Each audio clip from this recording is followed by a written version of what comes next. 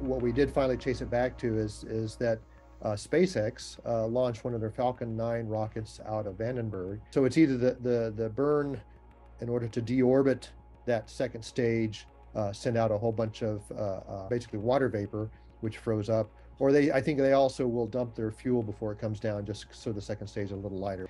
And when that comes out, it comes out in cold space and it freezes into ice crystals, and so the ice crystals reflect the sunlight up in space, and then we can see it on the ground as it goes over.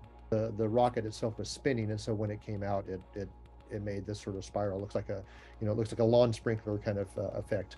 But it is a little alarming when you first see it. You think, maybe the invasion has started, but it's just we're just invading ourselves, I guess.